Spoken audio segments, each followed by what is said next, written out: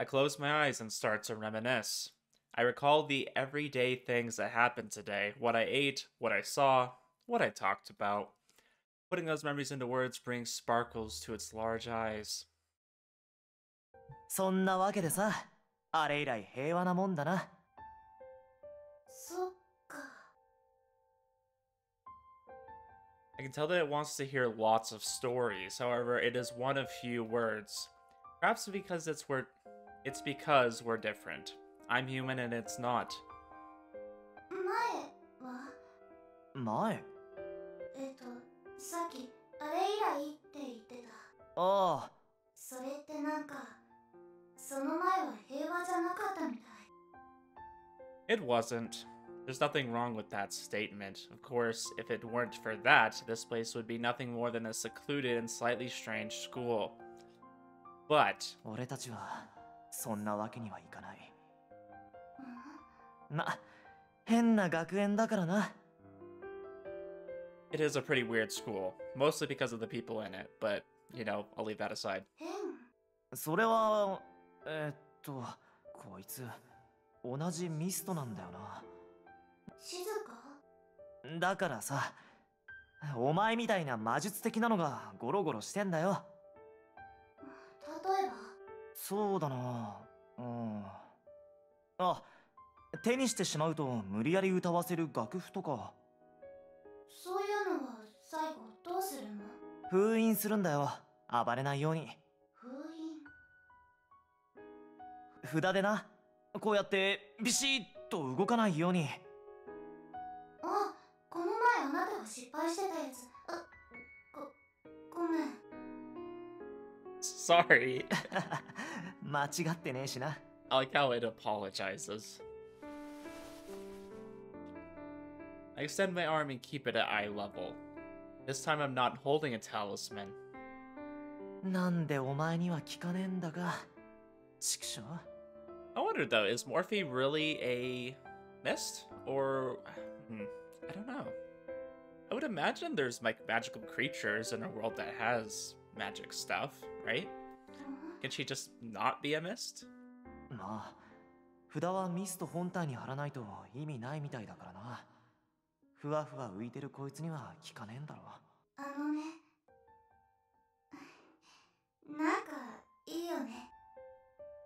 I'm gonna be honest too, the other reason I suspect that she's not a mist, and this is gonna sound really stupid, but nothing bad has happened yet. Is that bad of me to say? Like, literally, like, nothing's gone wrong. And every miss seems to get us into trouble. 何が？楽しそう。Is that the Key of Yanis? I'll say the Key of Yanis got us into trouble more just because people were using it. Not really necessarily the mist itself doing anything. You had to be the one to do that. 想像しいだけだぞ。そうかな。Something suddenly comes to mind. I'm talking to a mist right now. Looks like it's having fun and it's even capable of intelligent じゃあ thought. ミスト同士でも喋ったりすんのかな。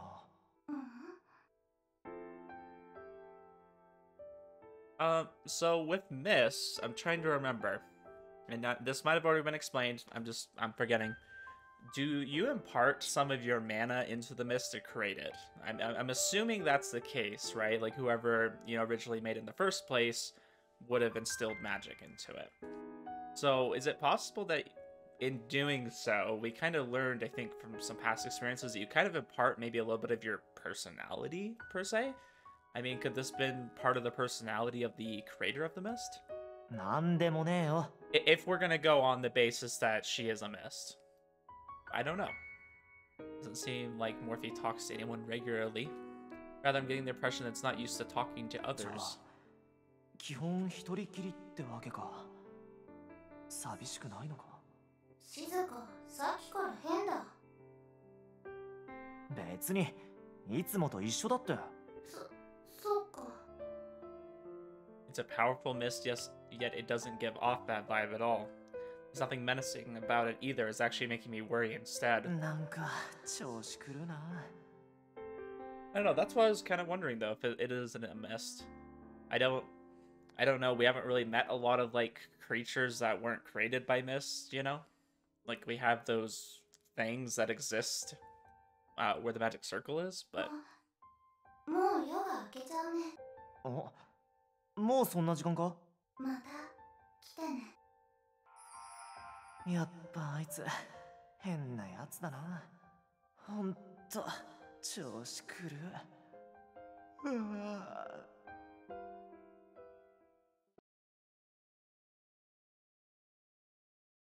これはこうだよね。で、こっちに差し込む。あれれ？あ、そうか。これはここでいいよね。oh yeah, we gotta see what's going on with this chick. できた。あとはこれとこの薬を入れるだけ。いいのかな？本当にできるのかな？でも、もしもここに書かれてあることが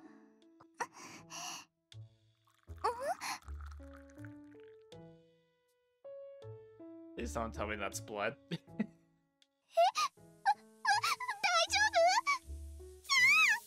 夫？ Well, she failed chemistry. 大丈夫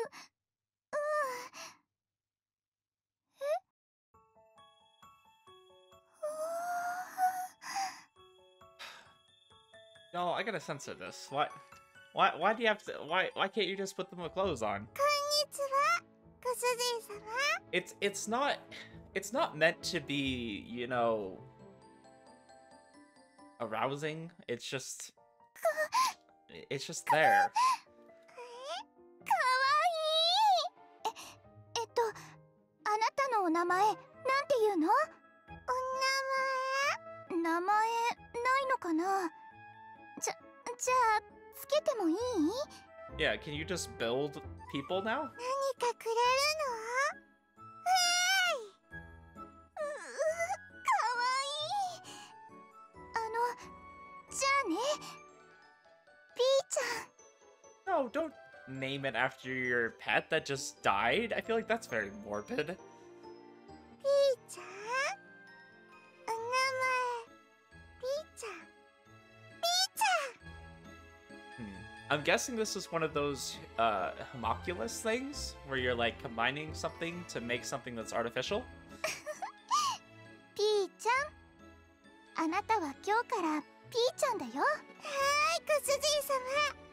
ピーちゃん嬉しい。Oh, hold up. Trying to move my camera back. There we go. Hopefully that didn't mess up anything else. ちゃんはお名前じゃないの。可愛い子につける呼び方。じゃあ、ピー？ご主人様、ピーで合ってる？うん、青い。そう呼んでね、ピーちゃん。わかった。おいで、ピーちゃん。青い、くすぐったい。可愛いピーちゃん。ずっと一緒にいようね。Oh boy, this is a recipe for disaster, isn't it? This isn't gonna be good. Classes started today like every other day, and just like yesterday, they're proceeding without incident. In other words, it's been another peaceful day where we haven't had to do anything. Oh, just wait. でさ、なんでだと思う？ Doing what? また話聞いてなかったんだ。I don't listen very well sometimes, I'm sorry. After heaving a sigh, Omaru repeats what he was talking だ about. からね、使い魔とかホムンクルスとかのこと調べてどうするんだろうねって。Yeah, it's that thing, the homunculi. Homunculi. Yep, that's what that other thing is, that little girl, I bet. I mean the girl and the butler. アーデルハイトさんって香水の魔術とか使うし、そういうのに興味あるのかな？ If she wasn't, they wouldn't be coming to the library that often. Are they just reading up on the topic since they don't know how to make one? I have no idea. でも、どっちかというと、ルイさんの方が興味ありそうだったよね。That butler. His face pops up in my head. Gosh, this looks like one of those 90s posters, you know, where it has like the person, or like a lot of people do with their pets, and then it has like the kind of faded one in the background. He's normally expressionless, but sometimes the expressions he shows for fractions of a second are outrageous. Not too sure about their relationship. Huh? The girl's supposed to be his mistress, and yet he sometimes is not listening or saying random things to her. そういえば、そうだよね。He's totally in control here. でもね、なんかほら、アーデルハイトさんのそういうとこ。Cute. Ooh. Okay. そういう意味じゃないってば。微笑ましい。Oh. 微笑ましい。なんか最近そう思えてきたんだってば。Since when were you such a smooth talker? I'm hoping it stays at just heartwarming, though. The school is a way of escalating things. Well, it should be fine as long as we don't find any familiars or homunculi walking around. そんなのさすがに見たことないもんね。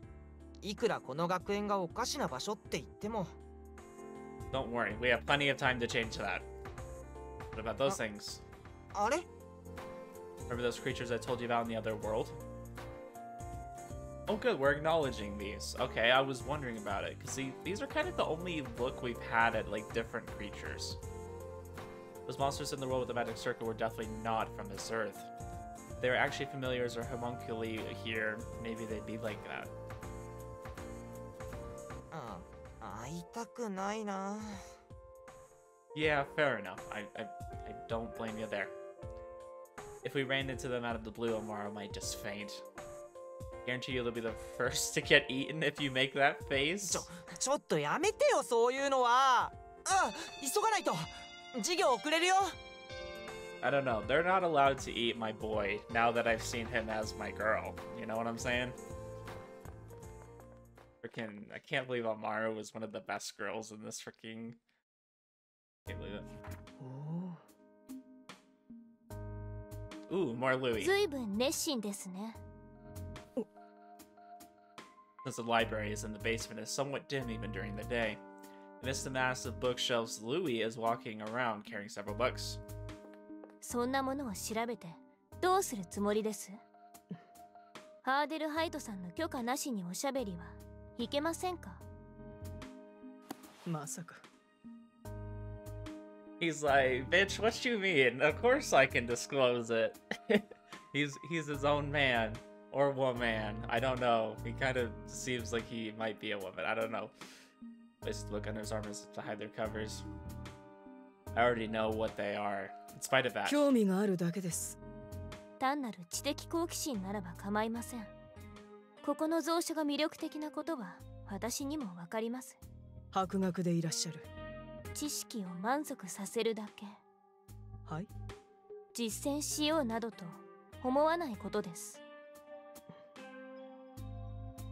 Who will be the one to speak first? The atmosphere is chilly あ and なたには tense. オブラートは必要ありませんね。私もそれは苦手ですから。何のことをおっしゃっているのでしょう。魔術は暴走すれば何が起こるか予測不可能です。特差分質としては危険行為を見逃すわけにはいきません。Yeah, I think Ushio's right to be looking into it. If he's going to be doing something potentially dangerous, then she needs to be aware of it and make sure that things don't get out of control. まるで警告のようですね。へえ、その通りです。あなた方を巻き込むつもりはありませんよ。では、失礼いたします。It was a gentle yet distant tone of voice. His figure disappears amidst the bookshelves on the opposite side. つもりだけでは困るのですけどね。Hey, okay, Ushio. Okay.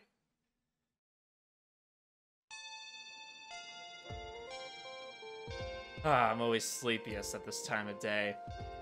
The first recess of the afternoon. Yeah, that's same here. I always get tired. It's like sometime in the afternoon. I'm trying to think of what time it usually is. Like anywhere between like 1 and like 4. Because I've had sometimes when it's like 4 o'clock and I'm just like so tired and I can't stand it. First recess of the afternoon. Full from eating lunch, making it the drowsiest part of my day. Not the only one though. From the looks of it, most of the class is feeling the same way. Yoshida seems pretty depressed. She looks a bit pale too. And literally all these characters look pale. She's still feeling the after effects of that mist. The one that lets you dream about whatever you want. I'll try casually asking her about her dreams. Face seems kind of pale, not getting enough sleep. I feel like that's not like the nicest thing to just say to somebody. I know Japan's a little bit more aware of saying stuff like that, you know, kind of being direct. そんなことないよ。マーヤちゃん、私眠そうに見える？そうかな。言われてみればちょっと。Yes, true. By the way, I've been having some awful dreams lately. 夢って言えば、私なんかすっごい楽しい夢見た気がするのに思い出せない。なんだったんだろう。Oh, I feel so mean not letting her know what the dream is about. A fun dream, huh? Well, it did seem kind of fun. マーヤちゃん、私はね、なんだか寂しい夢を見た気がするの。Oh, that's right. She wanted to dream about her parents. Being away from them is probably making her feel homesick. Tell Maya that Sora will throw a party sometime. Huh. Should we be direct like that? Is that a smart move? Or distracting her by throwing a party? I kind of want to see what the first option's gonna go. I want to see how that's gonna play out. Hey, Kirodani, come here for a bit. Nani? I think Yoshida's feeling homesick. Find some way to cheer her up. そうなの？よし、任せといてよ。ねえ、ソーラ、今度さ、みんなでパーッと楽しいことしない？美味しいお菓子とかももりもり持ち寄ったりして。なんか楽しそうだね。Oh, what a good friend. Maya is such a great character. I really enjoy Maya. Like, obviously she's comedic relief. That's her character role, right? But like she like genuinely is a good friend. 早速予定立てちゃわなきゃ。ね、いつにする？Oh, we're out of time. Feels like we're on a game show. じゃあ授業中にスケジュール考えとく。マーヤちゃん、それはダメ。じゃあまた後で。It's now become the only thing on her mind. At least Yoshida's regained some energy, so that's good. Relief that the after effects of the mist are all but gone. I'm really surprised there wasn't more to that. I was kind of thinking we would have to kind of help her, you know?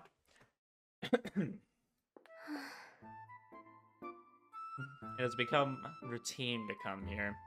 Here is quite the wonderful place. I wish I could stay here forever. If only I could take all the knowledge available here. ルイ、ここにいるんでしょ? No response. Even so, I know that Louis is here. I know he's around somewhere. Where are you? There's nowhere else that person could be. また本ばっかり読んでる。 Dude looks like he's ずい sleeping. ぶんご就寝だこと。目当ての本は見つかった？どうしてホムンクルスにそんなに興味があるの？何か手伝って差し上げましょうか？ルイ！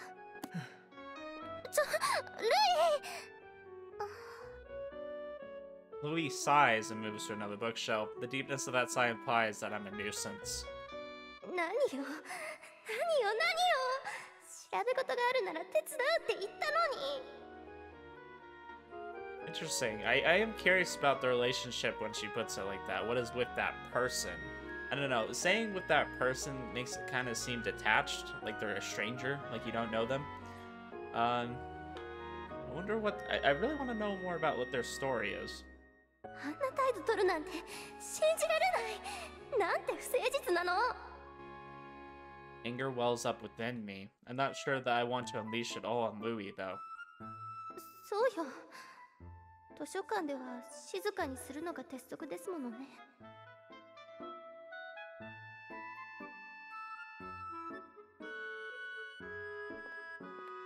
まだ調べ物なの？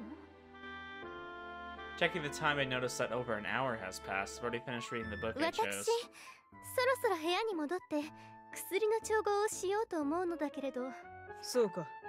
そうかって、あなた。俺はまだ調べ物がある。一人で帰れ。一人で？私一人で帰るってこと？そんなのできるわけないでしょ。だってあなたは私を。言わせてもらうが、わからないのか？ここがどういう場所なのか。一体何日ここで過ごしている？それで気づかないとは思わず笑いがこみ上げてしまうな。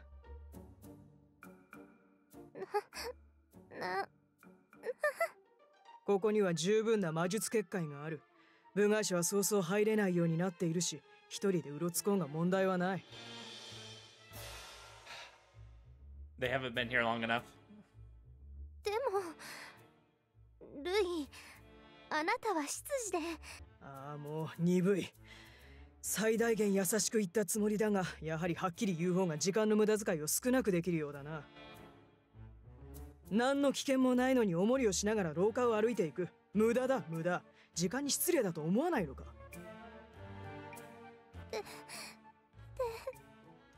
俺はやりたいことがあるんだ。それくらいはわかるな。見ればどんなバカでもわかると思うが。Crystal balls, huh? You know, you know. 何度も言ったわ。何かを探してるなら私も手伝。一人で何もできないくせに何かをしようとするものを何と呼ぶか知っているか？愚か者だ。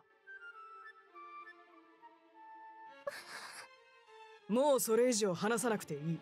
まったく存在だけで思考の邪魔をする才能は高いようだな。俺は真剣なんだ。これ以上の邪魔はするな。以上。I do say so myself. With that, Louis resumes reading. 分かった。分かったわよ。もう知らない。帰ります。それからもう当分お前とは口を聞かないから。それは行幸。Wow, Louis is so mean. Holy shit. いけ I ない。 feel bad. 早く寮に帰らなきゃ。ピーちゃん大丈夫かな。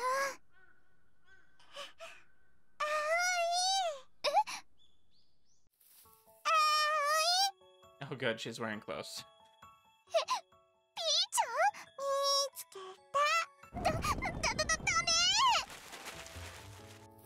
あおい、どうしてこんなとこ隠れよ。 She wearing like a... It's like a clip? だって誰かに見つかっちゃうでしょ。ダメなの。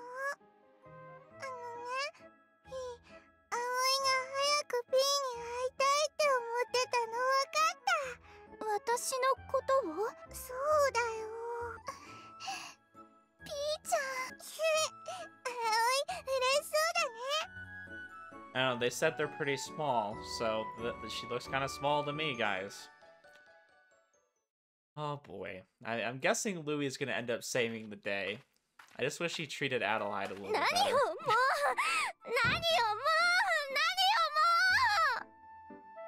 Storm out of the school building, my feet taking me wherever they please as I seethe in anger.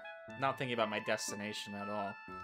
Yeah, I do think Louis is a little bit hard on her, and it's like, I don't know her full story yet or anything, but I'm assuming she kind of got thrust into a position maybe even before she was ready. She's kind of having to, you know, learn through fire, right? I think Louis could be a little bit nicer, but I don't know Louis' situation either. I don't know, maybe he was thrust in this position against his will as well. Maybe he had bolder ambitions and is kind of stuck with her. Maybe feels like, you know, she's holding him back, even though she's supposed to be the important one, right? There's definitely two sides of the story, absolutely, and I acknowledge that. I just want to know more about kind of each of them, and I hope we get to do that soon. I mean, obviously, in her route, we'll probably learn some things, but there's a lot going on there, and there's a lot to unpack. Not thinking about my destination at all. Suddenly I looked down at the ground. I hadn't noticed that my shadow had become long and thin. It's evening. ここ寮とは違う方向よね。 Evening here has a different meaning from everywhere else. I'm not allowed to wander around outside at this time, let alone getting lost. That make me nothing more than a laughingstock. 一人で何もできないくせに何かをしようとするものを何と呼ぶか知っているか？愚か者だ。I mean, I don't think Louis wrong on a lot of things either. I just think he's very blunt and kind of just says it in a way that comes out hurtful. It's true. But you know, it doesn't make it right to do something just because, you know, you're telling the truth. You know, you can have a little bit of... well, would that be empathy? Is that the right word I want to use? 散歩よ、散歩。 I tell myself that I quicken my pace and... わかった？もしそんなことになったら悲しいでしょ？そうなんだ。お外では小さい声じゃないといけないの。Hear whispers coming from the shadows of a nearby shrub. どういうこと？人じゃない？あなた、誰？私は、ダメ！名前、教えてほしいな。アーデルハイト・リッター・フォン・バインベルガー。そう、学園長にお招きいただいて、ここに。すごーいお名前だね。ピー覚えらんない。It's a really long name, I agree. 待ってちょうだい。ピーはね、ご主人様？葵がピーのご主人様なの。Here, I'll try to move this again so you guys can actually see. Looks like a small doll. I'm sure that it's not human. Perhaps a fairy or a spirit. My breath stops as I try to figure out what it is. 違うわ。でも。 I called the girl clad in a school uniform before me, its master. Something's off, though. I can't detect in her any ability to summon something like this. She's an ordinary girl you'd find anywhere in this school. お願いします。誰にも言わないで。葵、ピーちゃんのこと、誰にも言わないでください。葵が言わないでって言ってるから、言わないで。 With teary eyes, she puts her hands together and Pii-Chan copies her pose.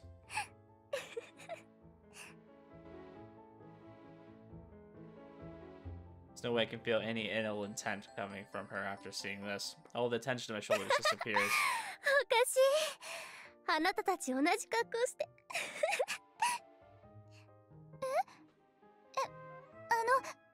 私。ねえ、時間大丈夫？なんとかギリギリだけど。隠れて。話しちゃダメよ。二人とも早く戻らなきゃ。 I instinctively conceal myself. Once their voices and footsteps disappear, I survey our surroundings. I don't see anyone around anymore. 見つからなかったようね。あら、ちょっと動かないでちょうだい。少しすりむいているようね。葵、大丈夫？ I retrieve a small bottle from my pocket. I always carry it with me so I can disinfect any injuries that occur. Putting some of the liquid onto a handkerchief, I extend my hand towards the wound. 汚れちゃいます。構わないわ。この薬はあまり染みないから安心して。はい。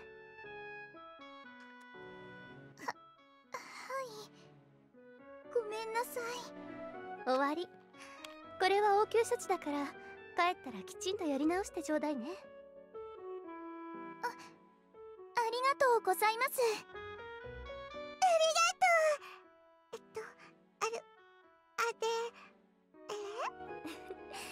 アーデルハイトよ。アーデルハイト。ピー、覚えたよ。reach out and feel Pii-Chan's warmth. It's proof that at the very least is a living もし being. かしてこの小さな子はホムンクルス？私スワオイって言います。この学園の生徒でそれは見ればわかるわ。 Yeah, the uniform kind of gives it 葵。 away. あ、そうですよね。よろしくです。 I extend a hand and she returns my handshake without hesitation. While I'm unable to read others' hearts, I feel relieved upon seeing her shy smile. How strange, even though we met only moments ago, her smile makes me feel like I've known her for much ね longer. え、その子ピーちゃんのことを聞いても構わないかしら。はい。でも誰にも言わないでほしいんです。人ではないものだから見つかったら連れて行かれてしまう。 Being an ordinary girl with no knowledge of magic or magi, it's easy for her to imagine what might happen.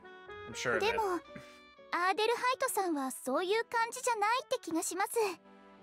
ピーちゃんを見ても驚いたり怖いっていう風にならなかったから。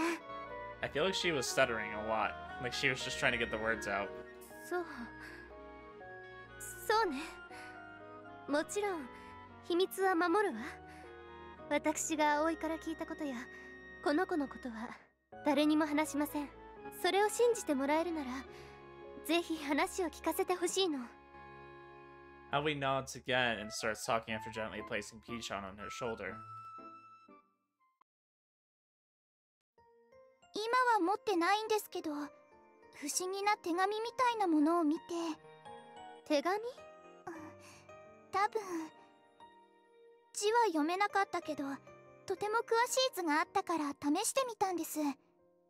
そこには大事そうに何かをぎゅっと抱きしめてる絵があったから、その図みたいにもしも願いが叶うならって思って頑張ってみたらピーちゃんがやってきてくれたんです。やってきたんです。 I appeared! きっと葵はミストを手に入れてこの子ホムンクルスを作ったんだわ。 Magical tools like mists are drawn towards those with strong desires, even regular humans without large amounts of mana. A great number of mists exist, each with their own effects and powers. This is what the tens of thousands of books in the library have taught me. ルイはもしかしてホムンクルスを作れるミストのことを調べているのかもしれない。もしもそうなら葵が持っているミストが正解だわ。それを調べればルイを見返すことができるかもしれない。 The most excellent of butlers will predict what their masters will do and prepare for them beforehand. It will be the reverse そ this したら time. ルイはどんな顔するかしら。泣いて喜ぶか、それとももしかしてアーデルハイトさんも大事なものをなくしたのですか？ Real quick before we jump into that, I wonder if Louis' reasoning is good or not. And I mean not like if it's solid, but like if he's doing it for good purposes, if he's doing it for maybe evil purposes. I don't know. Louis kind of mean, and it makes me think that he's kind of willing to trample over other people, including his mistress, to get what he wants. And I just don't know what it is that he does want. So it makes me wonder if there's maybe some other motives going on there. And not to say necessarily that he has to be evil if he has other motives, right? It could just be personal reasons, and he just might be kind of taking out his anger, maybe his frustration on Adelheid. I'm not too sure, though. It might be like, oh, you know, my family are butlers, even though we're, like, technically related to yours. You know, we're considered subservient, even though we're better than you. Might be like something like that. I don't know. 私はとても寂しくて、どうしてもそれが埋められなくて。Sorry, I keep listening to her talking and that makes me think of other things.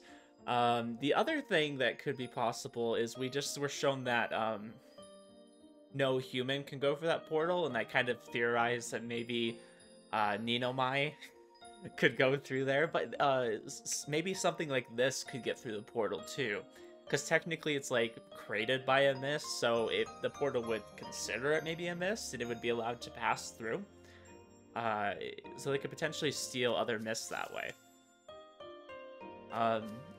My other thoughts is maybe they need a mist in order to get into the vault. Or, you know, I'm gonna call it a vault, I guess, where they're keeping all those gemstones. Pii-Chan というのはもともと私の家で飼っていたペットにつけていた名前なんです。Okay, so is your dog. かわいい、悲しい。大丈夫？大丈夫だよ。ピーちゃんが生まれてきてくれたから。Feels like I've been stabbed in the chest. Mistress respond to those with strong desires. I can't forget what that means. Nor my pride as one who comes from a line of magical practitioners. 私はね、葵。あなたとは違うの。とてもそのことに興味があって研究したいって思っているのよ。研究？そういうのを学ぶ学科もあるんだ。ええ。でも今、葵を見て思ったわ。そういう気持ちの人を助けることも、この研究を学ぶ目的の一つになり得るんだって。I'm not lying. Yeah, you're not lying, but it seems like you're kind of using it, you know, to get closer to Louis. After leaving the mansion, everything I've seen has been new to me. With the magic and spells I've learned since I was young, mean to others, there have been many new experiences like this. それってなんだかとても素敵だと思います。すごいよ。私にできることなら何でも協力します。ピーも頑張るよ。ありがとう。あなたたちってなんだか似てるわ。そうですか？似てる？ピーと葵一緒だね。We set a day for when to meet next and exchange pinky promises. Both Aoi's hand and Pii-Chan's small hand were warm. 誰かを守ってあげたいと思う気持ちがこんなに温かいものなんて初めて知ったわ。My encounter with them was quite the wondrous one. Thought it was productive for you.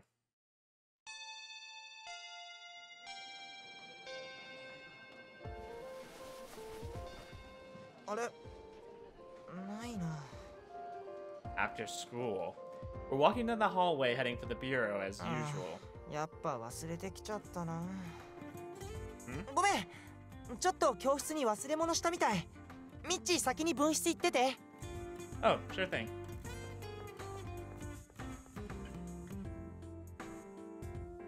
Wonder what he forgot. Maybe it was his, I don't know, did they wear backpacks? I'm not sure. Leaving Omaro, I go down to the library in the basement. What was that? A loud noise comes out of nowhere. I immediately hide behind a bookshelf. 先に帰る。ああ。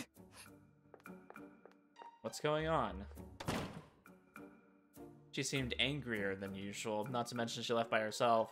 Seemed they were arguing several times already, but seems a bit different this time. In spite of everything, those two are an inseparable pair. That's normal for a butler anyway. Are they operating independently now? Louis keeps reading his book as if he couldn't care less that his mistress has left. Could just be one of their off days, but still, the girl does have a reckless side to her. I'm hoping she doesn't get caught up in any trouble. Oh, don't worry. I'm just waiting. I'm being patient, guys. It's coming. The big trouble. 何か用意すべきなんでしょうけど。Getting a lot of Adelheid this episode. I didn't really expect that. Let out a sigh as I survey the room. My preparations for having a guest, or friend, rather, over, aren't going as planned. Louis was always the one to have sweets and tea ready. 部屋を美しくすることは頑張ったもの。はい。葵ね。さあ、入ってちょうだい。うわー、東寮って初めて来ました。お邪魔します。よいしょ。ピーちゃん、今開けるね。Upon entering my room, she puts down the heavy-looking suitcase she was carrying. Pii-Chan leaps out from it the instant she opens it. 狭かったでしょう。大丈夫？これが葵が見つけたトランクね。ちょっと調べてみてもいいかしら。はい。この間言っていた手紙みたいなものも中に入ってます。これは錬金術の道具だわ。Several glass containers crammed inside. They're not anything particularly special. Those familiar with alchemy would be able to obtain them easily. It's inside quite a large envelope. I open it and find a parchment with writing in an ancient script and detailed sketches. こんなにも丁寧に書かれているなんて。There are instructions on how to create a homunculus. All of the texts I've read up until now were mainly compilations of what alchemists of the past have said. これは違う。これはあくまでも実践のためのもの。そして、この道具自体にも何かがある。そうじゃなければ説明がつかないわ。ピーちゃんLooking up, I see that Aoi has gone pale. Pii-Chan is lying on the floor, apparently exhausted. なんか変だな。力がうまく入らないみたい。ピーちゃんどうしたの？苦しいの？どうしよう。急にどうして？ I don't know, I wonder if they're kind of like Mists, where they have to be sustained with mana, and she's not getting enough. 慌ててはダメ。ここに運びましょう。Aoi places Pii-Chan on top of a sofa cushion. She seems faint and her breathing is shallow. Her body temperature also feels lower than usual. ピーちゃんは不完全なホムンクルス。 Something that I read in the library comes to mind. Incomplete homunculi are unable to store mana in their own bodies, so they need to supply with mana regularly or they will die. Okay, so I was kind of right. どうしよう。どうしたらいいの？ピーちゃん。 Interesting how mana is kind of like a life force. 待って、葵。この手紙を詳しく読んでみましょう。Instructions here for creating homunculus are very detailed. There must be something about how to take care of an incomplete homunculus. I see. 読めるんですか？すごい。この文字のことは少し勉強したことがあるの。Aoi being unable to read this would have never known. As expected, the treatment method is written here. The suitcase exists solely for creating homunculi. 葵、ピーちゃんは魔力がないと弱ってしまうのよ。そんな魔力って一体どうすればいいのかな。その方法がここに書いてあるのよ。血を蒸留してホムンクルス用の魔力に変換するみたいね。血を蒸留？トランクの中の。そう、これを使うんだわ。痛いかな。あなただけじゃないわ、葵。私も手伝いましょう。I don't know. I feel like anytime you start getting blood involved, that's not good magic. そんな not something you want to be messing with. ええ。さあ、やってみましょう。Making a small incision in my finger, I put a drop of my blood in the receptacle. Blood shines and transforms into something else entirely within the container. これにはどれほどの魔術がかけられているのかしら。すごい綺麗。さあ、これをピーちゃんに。はい。ピーちゃん、飲んでみて。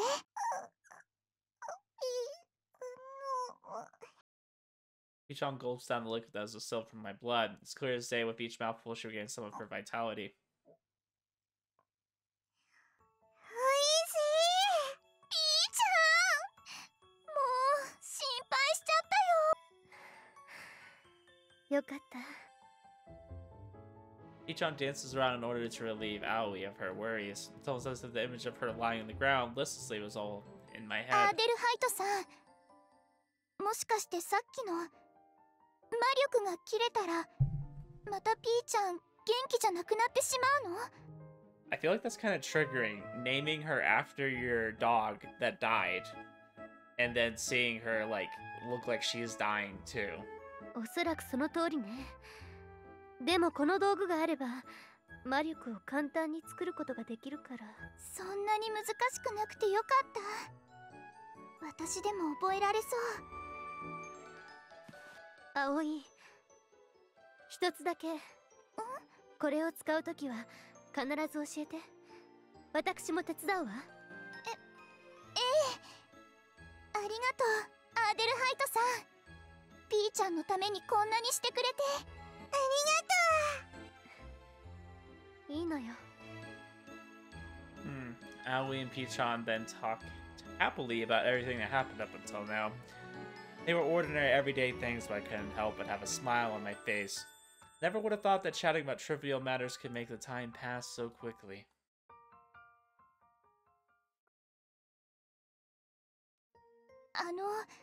またアーデルハイトさんのお部屋に遊びに来てもいい？ピーも来ていい？ええ、もちろん。いつでもいらして。The curfew forces them to return to their dorm. As if when they arrive, Pii-Chan is placed inside the suitcase before they leave. Watch Aoi from behind as she carries a suitcase with her until she disappears from the distance. There should be nothing wrong with this. I have to find some way to quell the slight unease within my chest.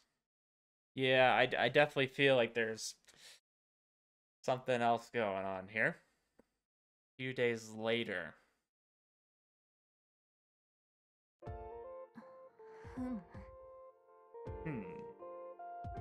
I'm gonna end this episode a little bit early. I think we had a little bit of information going on here.